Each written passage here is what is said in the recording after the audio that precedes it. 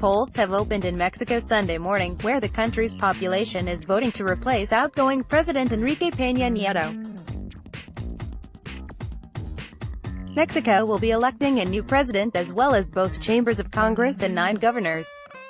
The largest election in recent history, it is also Mexico's most violent, with over 100 politicians murdered in the build-up to Sunday's vote.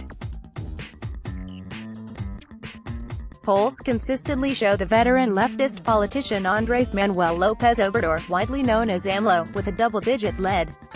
Lopez Obrador, 64, who got his start in politics decades ago advocating for indigenous rights, has campaigned on a platform of sweeping change and has been described as a nationalist. This is the first presidential election for his party, the National Registration Movement, Morena, which is running in coalition with the left-wing Labor Party and right-wing Social Encounter Party. Lopez Obrador's greatest competition is expected to come from Ricardo Anaya of the National Action Party, PAN.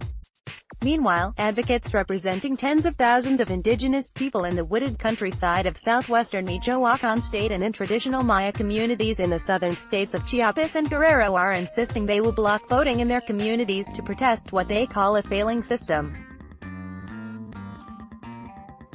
Outgoing President Enrique Peña Nieto, elected in 2012, sports a historically low approval rating, slipping as low as 17% last year, according to Pew Research Center polling.